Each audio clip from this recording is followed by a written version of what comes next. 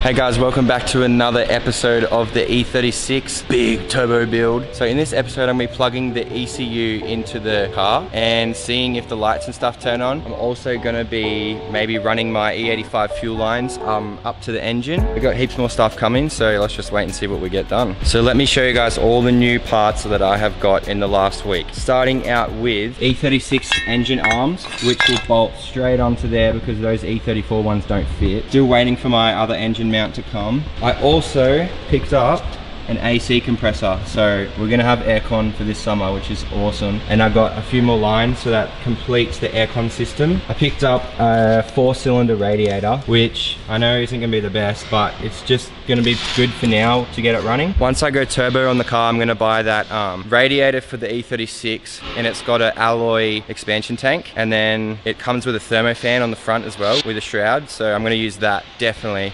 But for now, the 4-cylinder radiator will work. So I just had an idea. I'm gonna move the engine closer to the car and plug the ECU in, and then see if we can get the car's lights to turn on in that, not the headlights, the interior lights and stuff, because at this point, I don't know what is going on with the actual car's wiring. Yeah, I'm just gonna get my dad to move the engine forward with the forklift and then see if we can get some lights on. Alright, now we can start it up. So now that I've got the engine like way closer, I think all I have to do is plug the ECU connector in. I might try that. I might get the battery out of my 335, put it in here, and then see if any lights come on. It only just reaches. Yes! Yeah. I wonder if I need any of these to be hooked up. I don't know. I never had an engine out car before. Why is it not doing anything?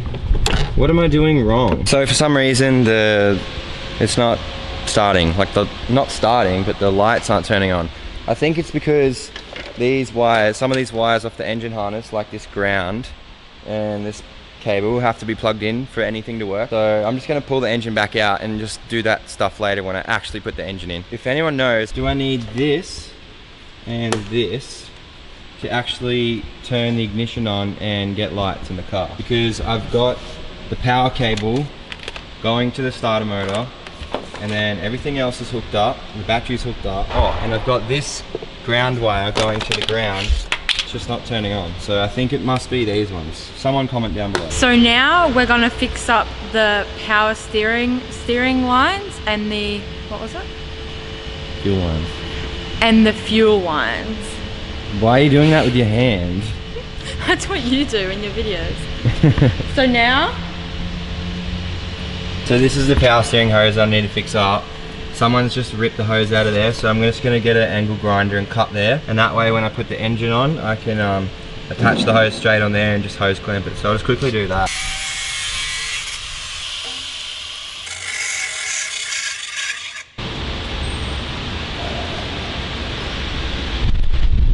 So we have some E85 fuel line hoses. So I'm gonna run these from the fuel tank all the way to the engine, and it can hold E85 and not deteriorate, so this is perfect for our build. All right, this is one of the lines. I'm hoping it's gonna be long enough, hey? So that's the hose there. I'm just gonna literally clamp them on. Let's go under and see what fitting is under that attaches to the fuel tank. All right, so I'm under the car now, and I'm gonna show you the brackets that hold up the fuel line. These are the brackets. I just need to take those screws out, and then, I don't know if you guys can see where the fuel line goes through. It's gonna be too small for my E85 fuel line. So these are all the mounts that came off the car. Basically, I just unscrewed one bolt there, and this just came off, and this is just, you just pull it off, that's it. So I need to make this fit through here. I think I'm just gonna rip this center bit out. Yeah, and then I should be able to fit both of the lines through here. Should be easy. Look at my sick glasses, bro. Glasses. So I just grinded out these, and as you can see, now the hose fits through, and the other hose fits through. Oh, moist. Double penetration right there. Just kidding.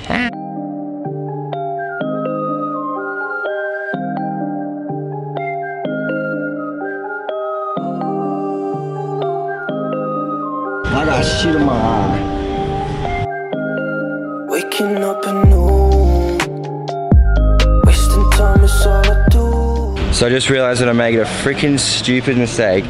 I don't know why, but I was gonna connect the E85 line straight to the rubber lines. which is dumb because that doesn't really make sense in putting E85 lines in. So I'm gonna actually remove them, pull them through, and then feed them through from the top through the tank, and then get rid of all the rubber lines. So hopefully it will just feed through nice and easy, and then that way we'll have no rubber in the fuel lines and nothing will break. So I just gotta undo this fuel cap thing here so I can get to the fuel lines. Yes! I got the fuel hoses off without breaking it. That is a big success. Great success! So now I just have to like feed these through and figure out where they go down so I can feed the other ones through the same way. So it looks like I'm gonna have to drop the whole fuel tank down to get to those lines. So I'm just gonna drop that down and then feed the new lines and bolt it back up pretty much.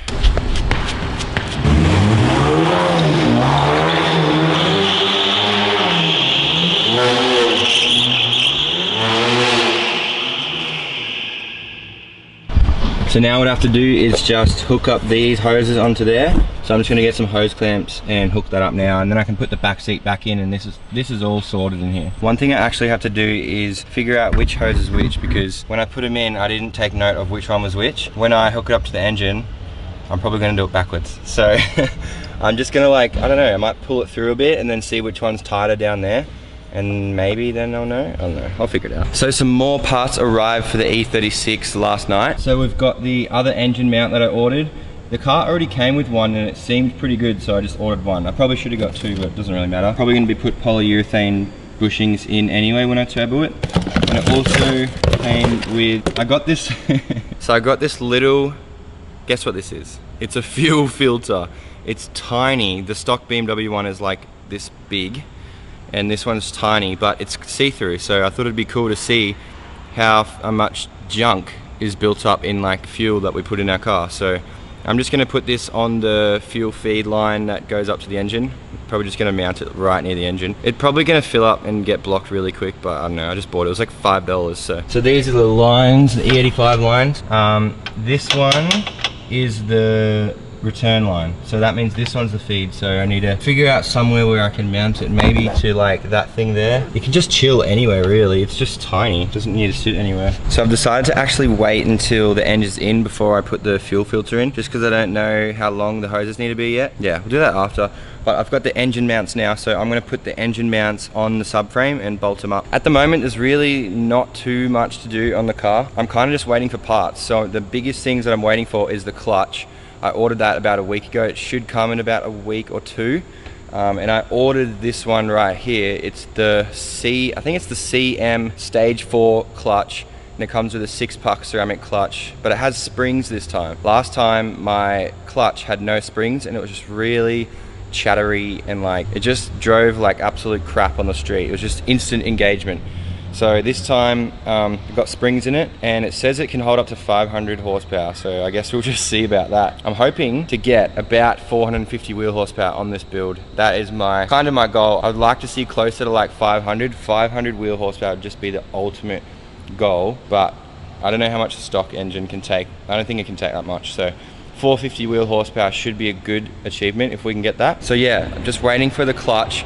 The other thing is a really nice guy who watches my YouTube videos. I can't remember his name. I'll put his name right up on the screen now. He's sending me an oil pickup for the engine. As you guys saw last episode, I ordered a new sump and I thought the oil pickup would come with it, but it didn't. And I was pretty devastated, because I don't know where else to get one. I can't find them anywhere.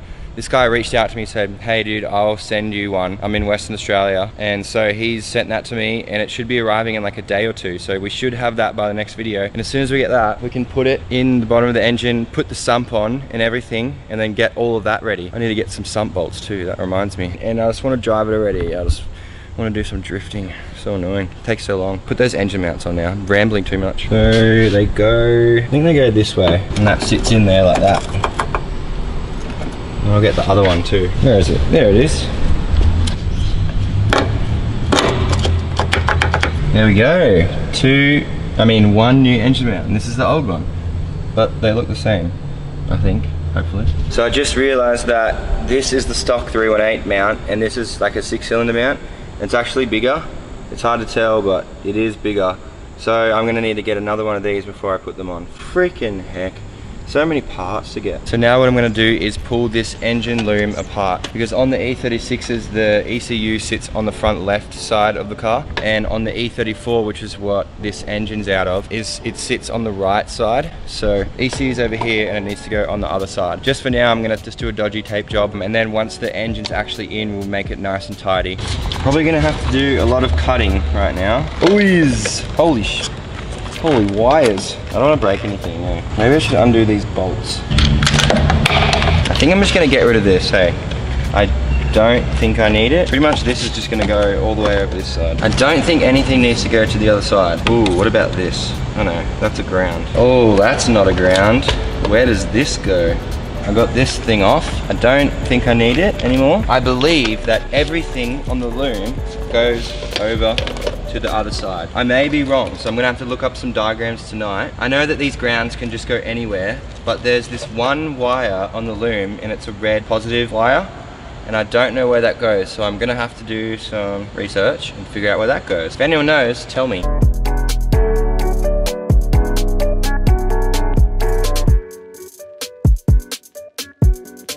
This is gonna be the end of this video, guys. We are just waiting for parts. Like, the car's just chilling right now. It's like, when are you gonna start me, bitch? I've got heaps of parts here, just waiting for that clutch and the oil pickup. When I get those two, we should be ready to just put the engine in. So I am gonna sit here until the parts arrive. I don't care if I don't eat or sleep. I'm gonna wait for the truck to come to my door with that clutch. If you guys like the videos, make sure you like and subscribe, and I'll see you guys very soon.